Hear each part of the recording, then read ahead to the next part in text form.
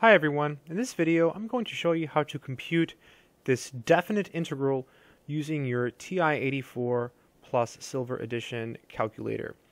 So the first way to do it is to click the Math button, and this is probably the easiest way. So you want to click on where it says Math. Then you want to go down and look for something that says Integral. So there it is, fnint, function integral. So again, it's Math, then go down to where it says fnint, then click Enter. And then this beautiful screen shows up. If you have a different model calculator, like an older one, it won't look quite as nice. If that's the case, then you basically enter your integrand, x, 3, and 5. So it's integrand, x, 3, and 5, and you put commas in between them.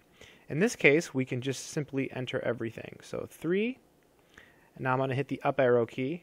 So 5, hit the right arrow key. And now we have to enter the square root function. So the square root function is a blue key. So you have to hit second first in order to access it. So second x squared.